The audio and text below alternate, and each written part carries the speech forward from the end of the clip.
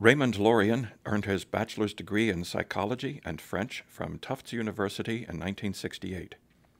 Dr. Lorion has served in many academic and administrative positions over his 34-year career. In 2004, Dr. Lorion accepted the position of Dean of the College of Education at Towson University. He also serves as chair of the Teacher Education Advisory Board. These are his reflections. Dr. Lorion, thank you so much for sharing with us your reflection on your own professional growth and your professional career. This will add greatly to our understanding of the evolution of teacher education at Towson University. I think a good place to begin would be in the beginning. So would you share with us some thoughts about your early social context, where you grew up, what you were thinking in terms of possible career choices as you went through school? Okay. I grew up in Worcester, Mass. I was in a family with 5 children. I was the middle with 2 older brothers and 2 younger sisters. Through the 8th grade, I went to a parochial school. I then went to a Jesuit-based prep school in Worcester, and then went there on scholarship, and then I went to Tufts University on scholarship. When you were in high school, did you have any sense of what you might be thinking of doing professionally? Yeah, I was pretty clear I was going to be a physician. An MD. An MD. Mm-hmm. And went to Tufts University in the pre-med program, and I think I made it through 3 semesters and was dying of boredom. Really? I thought basically what I was doing was memorizing a whole bunch of stuff. And we had a family friend who was a psychiatrist, who was a psychoanalyst, and went and sat with him because I had taken a psychology course, and went and talked to him about, so what's the difference between being a psychiatrist and a psychologist? And his answer essentially was, if you want to make a lot of money, be a psychiatrist. If you want to make a little less but know what you're doing, be a psychologist. So I switched to psychology, made it really clear that my interest was only in clinical psych, that I wasn't interested in becoming a faculty member or a researcher or anything. And then left Tufts and went to Rochester. Actually, I started at the University of Texas Clinical Psych program. I stayed for a semester. There were a number of things about it that simply found distasteful, dropped out, went back. I used to build houses to make money, and so I went back and worked for 9 months as a full-time carpenter. Rochester had accepted me originally, and when I called, they said that it was still open to go back there. And so I went there in the fall of '69, spent 3 years there, completed my PhD, was then completely ready to in fact, I was being interviewed for a clinical position back in Massachusetts. Did you have any opportunity to try out any kind of professional experiences when you were going through the doctoral program? Sure. For much of the time, it was a mix of coursework and clinical work. I did internships, 3 of them, one in an outpatient VA clinic where I worked with returning Vietnam vets. I then did a rotation at University of Rochester Medical School that involved work in the emergency room in psychiatry. Then I went to the outpatient mental health setting, and then I went into sort of public health, the public health part of psychiatry at Rochester. And again, my intent, and in fact, I said directly to my dissertation advisor that I would like him to be my advisor because of his reputation of getting people out quickly. But he had to understand I wasn't interested in prevention. I wasn't interested in an academic career, and I didn't even expect to work with kids. And so what were you looking for when you completed this I doctorate? expected to be a full-time clinician in an outpatient setting. I did some inpatient work. I didn't find it particularly interesting. I thought being an ER shrink was kind of fun, and was about to accept the community mental health position, and got a call from my advisor saying his research coordinator had just taken another position, and would I be willing to stay an extra year and coordinate his community-based prevention project in Rochester City Schools. Apparently, that was the beginning of the end, or the end of the beginning. And since then, I've been involved in school-based mental health research, school-based prevention research. Well, one look at your professional history, and it is apparent that you have been very much involved in communities and the health of those communities in a variety of positions, with higher education affiliations at Johns Hopkins and Ohio and Maryland, Temple, and University of Pennsylvania. It's a rich history, and we don't certainly have the time for you to tell us about all of it, but are there certain highlights, things that sort of shaped you professionally that you could share with us? Yeah, early on when I was doing this outpatient clinic at Rochester, part of my agreement to stay in the research coordinator job was that I had to be a clinician. So the medical school hired me one day a week to set up a low-income mental health clinic with some other colleagues. And it was working really successfully. But in the middle of it, I read a book by Matthew DeMont from Harvard called The Absurd Healer. And what the book pointed out was, and DeMont was doing the same kind of clinic at Harvard. And what it pointed out was that he suddenly came to the realization that no matter what he did, the waiting room would never end. And that really moved me from doing sort of clinical treatment to thinking about prevention. And much of my career then was involved in not only looking at what brings people at risk for mental health problems, but more importantly, what are the sort of secondary effects as they move along what I've referred to as the pathogenic sequence. So if kids are having trouble in school, that leads to behavioral problems, it leads to turmoil with parents, et cetera.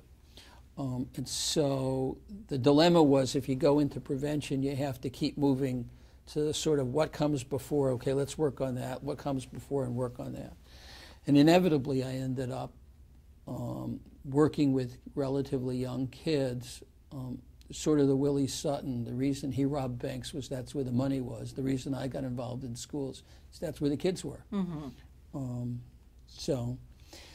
then if there was anything, so my work at Rochester and Temple became, how do we find kids particularly at risk back in the 70s for what was called minimal brain damage, or what is now called ADHD.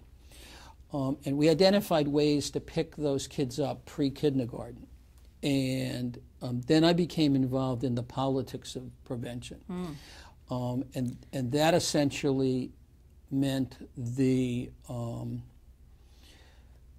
I remember a discussion while I was at Temple with the superintendent in Philadelphia, who said, while we could reduce the number of kids identified as educationally handicapped by X percentage, it wasn't enough because it would create a problem in terms of the distribution of special ed teachers. And so it was not economically viable for them to prevent a third or more of the cases. If they couldn't prevent somewhere between a half and 2/3, they weren't interested. I then brought that work down to the University of Tennessee, but got waylaid for a couple of years to go and work with the federal government as a visiting scientist and then the associate administrator for prevention at what was then the Alcohol, Drug Abuse, and Mental Health Administration, and spent those 2 years and 5 years after that writing federal policy, and I advised the Reagan White House for some years around the drug czar, the Office of Drug Intervention and the like. At Maryland, we were going to replicate the work of picking up kids early, except the superintendent in Prince George's County said I could do that, but first I had to help him figure out how many 4th and 5th grade kids were involved with drugs, because that was when there was the drug-free schools money. And so we began to look at what were some of both the prevalence of kids' involvements early with drugs. That opened up a whole set of things around physical development in girls. It opened up the whole issue of one of the significant risk factors back then, which is when the drug wars the crack wars were going on, was kids' exposure to violence and kids' exposure to community violence. And we began to talk about community violence as an environmental toxin, that it had atmospheric implications. So it affected whether or not kids went outside. It affected parents' willingness. It also, as we looked at kids' early involvement in drugs, we discovered that the federal government at that point, Reagan was still in, was saying just say no to drug use. They never said just say no to being involved in the sale and distribution of drugs. And one of the most effective prevention programs for kids below grade 4 was the drug sellers, because they would use these kids as observers. They would use these kids as basically to carry the drug to the buyer and the money to the seller.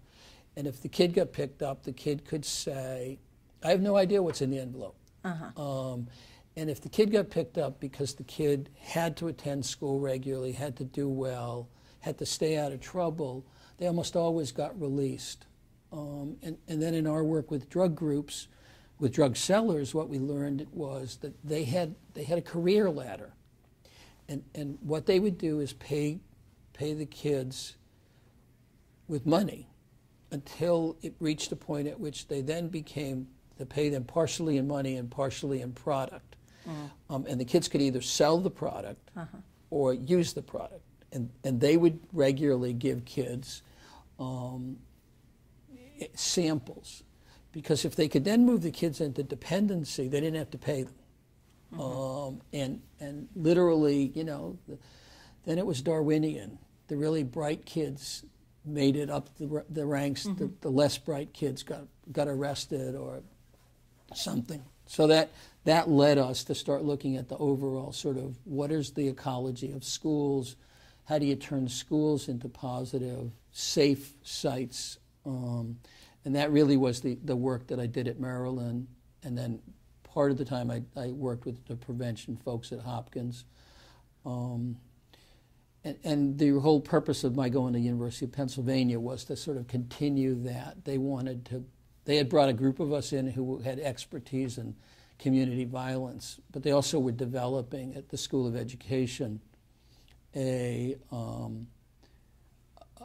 Penn partnership school in the West Philadelphia area. And I was directing a doctoral program in school, community, clinical child psychology for the University of Pennsylvania. So we combined sort of the ecological studies with training people specifically to then go into schools and be prevention experts. And you were at University of Pennsylvania for? About 5 years. And then you get a call. I get a call. And somebody says, Ray, do we have a job for you? Well, right. Somebody called and said, Paul Jones called actually and said I'd been nominated to be considered as the Dean of Education at Towson. My first response, and I should always listen to myself, was I have no interest in being a dean. But then I called two people. The first person I called was Britt Kerwin, who's been a friend, who was my provost and president when I was at Maryland. We stayed in contact because I was at Ohio and he was at Ohio State. He was one of the strong supporters of my going to Penn. So I called Britt and I said, Britt, interesting conversation, yada, yada. Why would I possibly want to do it? And he said that he had returned to Maryland. This was an absolutely perfect job because of Towson's reputation with schools. And the fact that part of what he understood the president wanted from Towson was somebody who would open doors into Baltimore City schools. And then I called a long sort of career mentor and personal friend, which was Seymour Saracen from Yale. And Seymour and I had worked together and been in contact for 30 years. And in a nutshell, Seymour said, if you want to change schools, you got to change teacher education. And effectively, he said, so, pal, it's time to put up or shut up, which is why I decided to take the job. I mean, the other reality was that our kids had never left Maryland, so my wife, who always has more votes than me on things like this, said, we're going. So. And so obviously you considered this greatly, and what did you envision doing when you came to Towson as the Dean of Education? I was clear that I wanted to do three things. Mm-hmm. One of them, and this was sort of the charge given to me by the president and the then provost, Brennan, was one, that in some sense I had to work to change the culture of the college so that the college faculty were more involved in research and scholarship than they had been. Two, what I wanted to do was to begin to involve the faculty in the courses around issues not only of responding to kids' needs, school-based needs, but also to sensitize them that what happens in schools oftentimes is a ripple of what happens outside the school. And thirdly, what was really clear was that, and to me was a real concern, was that Towson, which produced more teachers than any institution in the state of Maryland, had almost none of its students take jobs in Baltimore City. Mm-hmm. And it seemed to me to be unconscionable. The other is that one of my colleagues at Penn is Richard Ingersoll, who was then beginning to do the work on teacher retention and attrition. And I've been involved in the preparation of physicians, and psychiatrists. I've been involved clearly in the preparation of clinical psychologists and lots of career clinical scientists. But had a real problem when I heard that teachers, 40% or so of teachers, were out of the profession in 5 years. And we weren't talking about, like I did, moving from job A to job B mm-hmm. to job C, but in the same field. We were talking about people who went to undergraduate, became teachers, and within 5 years decided, I'll do whatever else I can do, but I don't want to do that. And I'm still working on we have to do something about reducing attrition, partly because when people design interventions, whether they're behavioral interventions or academic interventions, and they put them in schools that are particularly challenging, what you always find is in the early time, the first 3 to 5 years, it works really well. Once you've got the program, what you then find is that you can't sustain the change. Mm-hmm. And it became really clear that you can't sustain the change because the people you trained are gone. And what you effectively have to do is to you have to keep starting again. Mm-hmm. And we all know that it takes at minimum 3 to 5 years to become a really effective teacher, just like any other profession. And so we were bringing people in, spending lots of resources, and we still do. And you know, basically we were losing 40% of our product. Mm-hmm. And the fact is, particularly in the schools that I work most closely with, which is inner city schools, low-performing schools. Part of the problem is you can't create a strong school if you keep changing the principal, and you can't create a solid body of teachers if you keep changing the principal. And if the teachers leave, the parents have no reason to believe the school cares about their kids' education. Because we're really clear that teachers don't decide in April and May to leave. They decide in October and November. And then they just sort of tread water in many cases. And if a parent goes back and says, "Where's so-and-so that taught my last kid?" and the answer is he or she is gone, parents very clearly say, what makes you think we're going to believe you care about our kids? So that's been, I think, the things that I'm hoping before I get out of here that we will have made some headway on. Would you share with us some of the things that you've done and you've established as dean that has connected us more with city schools and that community? Yeah, one of the things, and it was sort of serendipitous that I was involved with, is what's called the Cherry Hill Learning Zone. Cherry Hill is a low-income, predominantly African-American community in southeast Baltimore City. It has a long history of being essentially isolated, both geographically and culturally from the city, and economically from the city. You have to go through bridges to get in and out of it.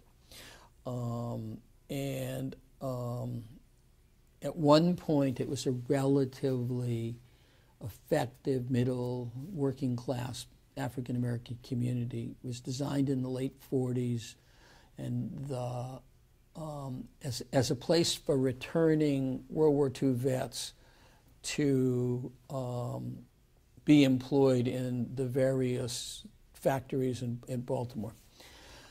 We became involved with setting up a program in the high school, but to do that, we really needed to get involved in the pre-K to 8 schools that fed the high school. That meant that the discussion went from talking to the high school to talking to the public schools. And we then talked to the principals of it's also a unique community because it has 4 K-8 schools almost, within a kind of 2-mile circumference. So it's about a half a mile between any school to any school. When we talked to parents and teachers, the issue became the community support of the schools. That led us to talk to Baltimore City about their support of the community. And ultimately, we developed a contract that Towson signed, the mayor signed, the then superintendent of schools signed, and the community agencies, including the ministers, et cetera, signed, that Towson would go in as a partner in what was a community-wide intervention around improving schools. And we've probably obtained about $2.5 million in outside money for that, including a congressional set-aside. We've had some success. When we started, all 4 K-8s were in restructuring. At this point, one of them is closed. The other 3 are performing pretty well. Most importantly, what we're now in discussion is about, literally the city is going to rebuild all the schools from the ground up. They're either going to gut and renovate the schools or put in new schools. And they're now talking and do the same with the high school. And over the next couple of years, they're talking about creating a campus. So in effect, they won't be 3 separate K-8 schools. What they will be is an integrated approach. And one of the schools may deal with kids as early as 2 years old and go up to 2nd grade. 2 of them may be 3 to 8 schools. They will then ideally prepare students who are highly competitive for all the competitive schools in Baltimore City, but there'll also be a kind of thematically focused high school that's going to be built, and we're discussing what the focus would be. So that's one of them. And they still see Towson as a real partner. part of the agreement we're discussing now is to turn that specifically into a place to train urban teachers. That we would put interns from early childhood through secondary and special ed into this particular community. The city would use it to not only train pre-service teachers and then employ them, but it would also use it to kind of refresh teachers who were struggling in other challenging city schools and to create a new model for how you involve parents and how you fill in the educational gaps in the parents, which is a real problem in much of the city. Ray, would that involve a certification or coursework or for the pre-service teachers who are involved? I think we have to talk about what that is. I mean, part of what we will be doing is involving some of what we're learning through the Breakthrough Center work and the turnaround process that the state is going through, and Baltimore City and Prince George's County and Dorchester County are going through as part of Maryland's Race to the Top grant, which leads into the second group that I'm involved with. Some years ago, Britt Kerwin called and asked if I would work with the State Department of Education because they had received $250 million from the federal government for Race to the Top, $5 million of which was targeted for evaluating both formatively and summatively all of their Race to the Top efforts. $125 million of the money gets distributed among school systems, and the $125 million are for specific MSDE, Maryland State Department of Education projects. And we've created, I agreed to do that as long as it was a USM center and not just a Towson center, and that it had to involve faculty and educational and scientists and social scientists from across the system's institutions. And right now we have probably 40 people involved in various research and evaluation projects.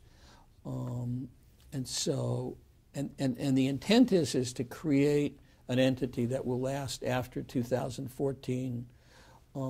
My fantasy is that it will become the evaluation unit for MSDE, but more importantly, it'll also be an entity that any school system can call on to come in and do either formative or a summative research, to do a needs assessment. When they write grants, they have to write evaluations, so we could do that.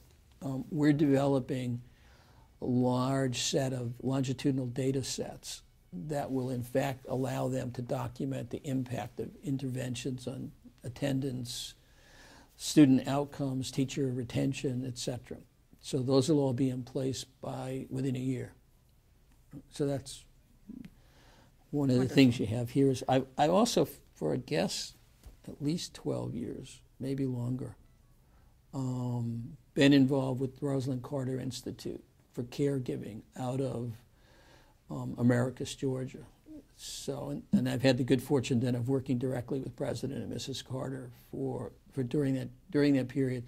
My role is really to work with them around caregiving as a preventive intervention, and also, given my background in evaluation science, to work with them about how do you evaluate caregiving. Mrs. Carter's particular interest is in creating legislation that will support caregiving efforts as part of any kind of national health-focused intervention.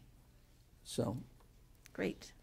And you also, for a long time, this is for your own professional growth, and been involved in work in South America. Yeah, I've had an appointment at Catholic University in Santiago, Chile for, I don't know, since the mid-90s, early 90s.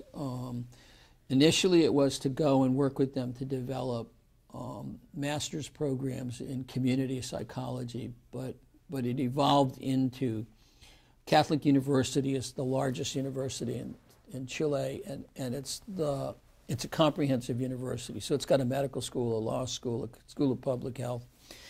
And part of my role has been to work with all of those entities and with the Chilean government around both preventive interventions and sort of university community partnerships. Some of the things we're really proud of is that we were able to change laws in Chile. In the past, if a woman was physically abused, was in an abusive relationship in a marriage, because Chile is a Catholic country and does not allow divorce, not only couldn't she get a divorce, if she left her husband, he could sic the police on her for abandoning him, and she would be returned to him. The other is that the emergency rooms didn't have a protocol for child sexual abuse, since in a Catholic country that doesn't happen. And we were able both to change the laws about a husband's right to sort of demand that the police return his wife, but also worked with a group of Chilean leaders, including the wife of the president, to free up, to make divorce and separation more feasible. The other is that we spent time learning about the Chilean health delivery system, which is based upon community clinics, but the other is that they develop natural social networks as one of the providers of healthcare. One of the interesting visits was one of these community clinics where all of the babies born within a fixed period of time, and usually it's somewhere between 10 and 15. When they have well baby visits, all 10 or 12 or so babies come on the same day, at the same time. And mothers are around the table like this, and as each baby gets examined by the pediatrician, the examination is discussed openly. So every mother gets to know what a symptom looks like. Every mother gets to know what she could do in the event that this happens. Every mother learns when to call the pediatrician.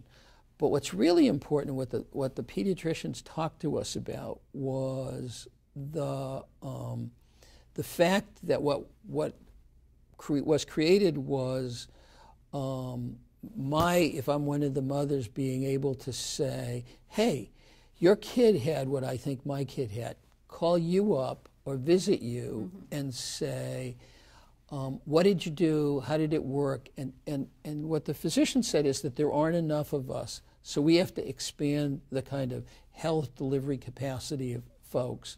And in some sense, part of what they were doing is just building skill sets in the community. And that's a model that we then expanded in a couple of ways in some of the projects we did in Chile. I think I'm going back there next year for an update. Once again, it sounds like you're building communities of mothers. Dr. Lorion, you have now been the Dean of the College of Education for 9 years. What lessons have you learned about running a college of education? What things have presented themselves or made themselves apparent or added to your understanding of preparing teachers? A couple of things. One is how critically important it is to trust the faculty. I think from the time I got here, I was, having spent my career in medical schools and in Research One institutions, I was amazed at how many courses faculty taught. I was amazed at how much other stuff they did, and particularly how committed they were to their students, etc. And so a dean doesn't change a college. What a dean ideally does is to provide resources to those and then get out of the way. Second is that if you're going to change the college, you've got to bring different people in than are here. And so one of the things that I think I've contributed is changing the expectations for what incoming faculty would look like, and then using my background to help them write grants to help them think about research, both individual and collaboratively. I think the other is that the notion that the College of Education here, teacher preparation here is a campus-wide activity. It is not a College of Education activity. Towson is unique, I think, nationally because most colleges, most institutions that started as normal schools and state teachers college and then became universities do all they can to hide their histories. And they certainly relegate the College of Education and teacher preparation to a lower status. That is simply, the reverse is true here. I mean, everybody acknowledges that teacher preparation is Towson's sort of defining both responsibility and its defining source of excellence. The other is that we can't do what we do without partnering fully with MSD, with the State Department of Education and with local school systems. And then, and I think you heard me when I got here asking, whether we had such confidence in the students we prepared that we give school districts a 3-year guarantee, and that we would then, if one of our products, our teachers, was encountering trouble, a principal should be able to call us and get somebody to come, watch the classroom, and make some observations. I'm still working to try to get teacher preparation be a 5-year process with 2 years at the university and 3 years in the field, where their school districts are more involved in the preparation and we're more involved in the induction and retention. And is that, by law, the state of Maryland prepares teachers in a PDS setting? Your idea sounds a little bit like an extension of that concept. Yeah, the other thing that the state of Maryland has recently passed in the last couple of years is first, not only that it's going to be a 3-year pre-tenure period, then a 2-year pre-tenure period, but every school system has to have an induction coordination officer. And there are very strict rules for how much mentoring and from whom they receive mentoring during their first 3 years. Part of what we need to do is to restructure professional development schools so they fit that mentoring model, because in effect, every school that hires new teachers is required to provide that sort of support. I think we can do something to help that. We have a part of the Cherry Hill renewal proposal is in fact to create what we're calling a professional development school learning center, where the professional development will be not only for pre-service teachers, but for everybody, in this case in that campus. But it'll also be a hub where teachers from schools in the neighborhood and in relatively close other schools will come and participate in professional development. And then we'll have a set of those hubs across the city and across the county schools, et cetera. And I think that we're developing both that model and what the budget will look like for it. I mean, I think that's the other thing I learned is that part of what a dean's job is to do is to understand budgets.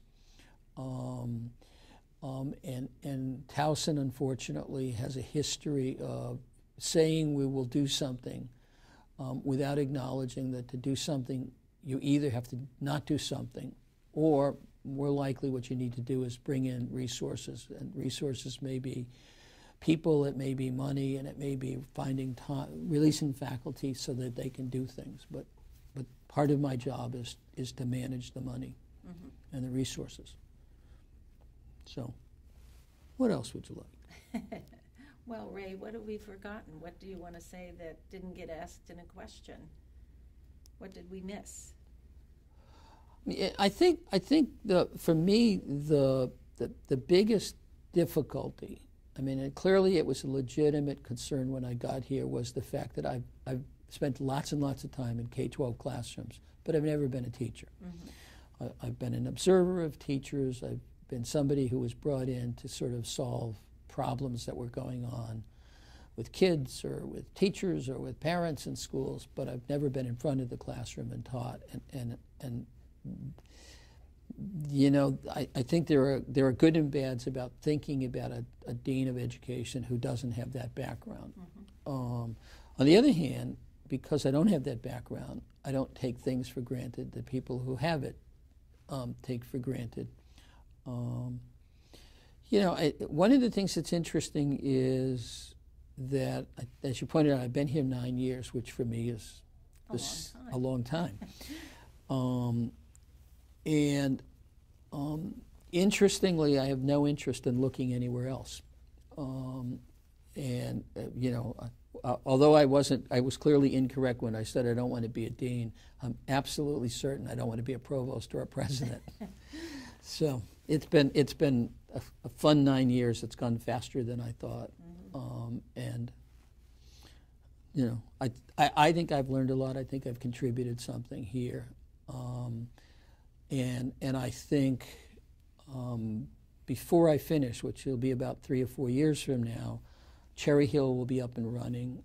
Ideally CARE, which is our research center, the Center for Application and Innovation, Research and Education, will be a freestanding entity that, in fact, will keep. The really nice thing about that is we've got faculty from across the campus who are collaborating on school-based policy research and intervention research, which is something that wasn't happening before.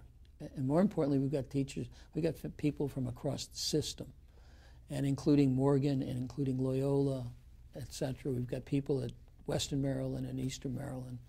So it's getting set up. So that's it. We have one last question we ask everybody, and I think that although you haven't been in front of a classroom of kids pre-K through 12, you certainly have been a teacher for a very long time. What kind of advice would you give to someone who's considering a career in teaching? Well, I've sort of been a teacher. I have never taught in 40 years more than 2 courses in a year. I think in my entire career I've taught no more than 2 undergraduate courses. So the vast majority of my time was teaching professional courses, either around research design and evaluation science or clinical interventions, whether it be individual therapy or other therapeutic modalities. Again, I think part of, and it's almost always been with graduate courses with doctoral students in highly selective programs, so that it was not only appropriate but effective to put a huge burden on them to teach, to learn, and to participate in the instructional process. I think somebody who wants to teach in a K-8 has to spend, ought to start by doing tutoring, number one, and they ought to, because what they have to do is understand. I used to teach school consultation, and my instructions to my students drove them nuts, because my instruction was, I want you to go into the classroom.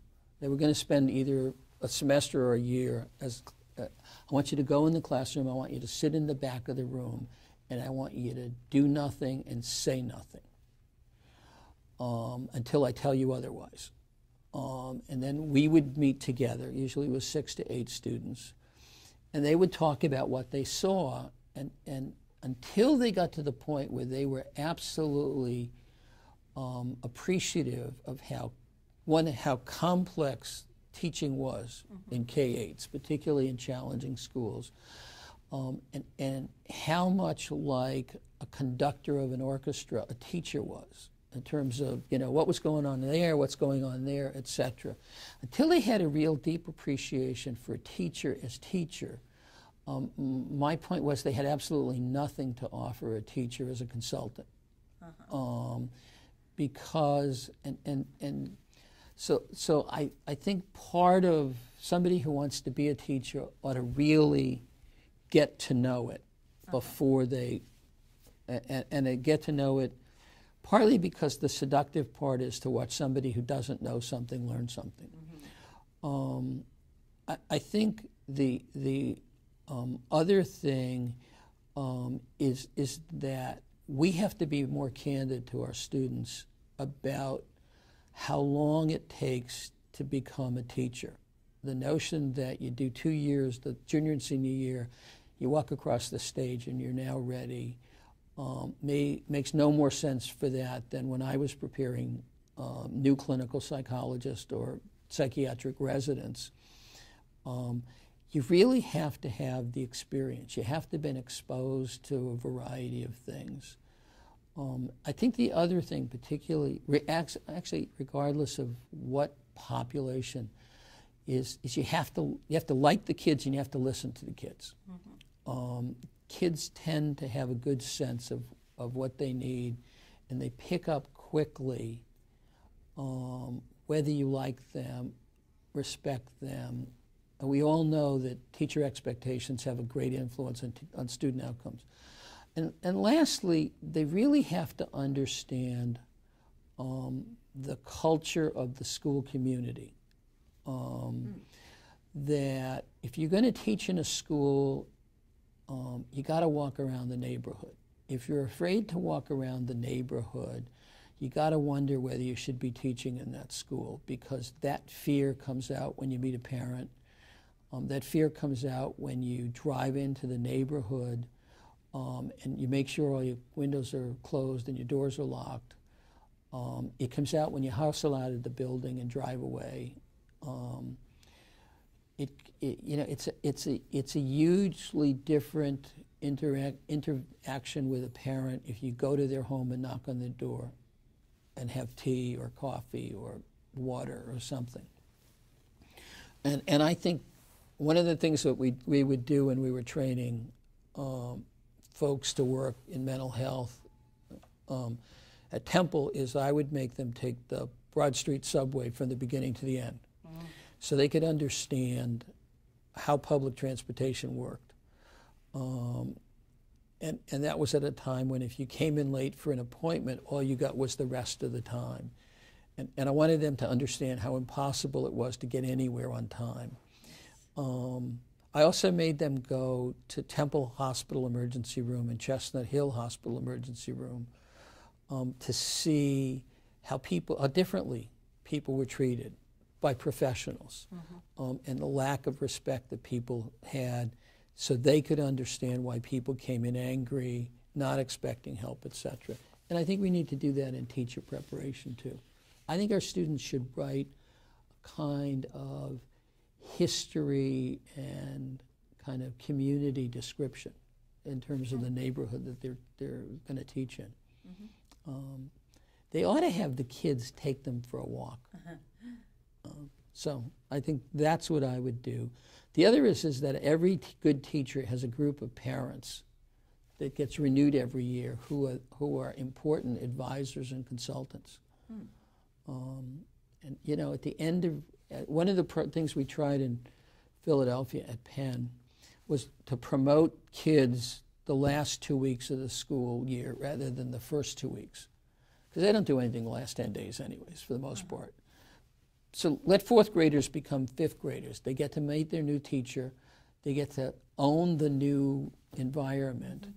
And they spend those last 10 days understanding what they're going to learn and sort of what, and they can go home with a note to the parent of, here's what you want to cover this summer, because this is what, and they come into school much knowing the teacher, but that means you have to have stable teachers. So those are some of the things that I think are important if you're going to be a teacher. Okay. Thank you very much. Okay? Well, you're welcome.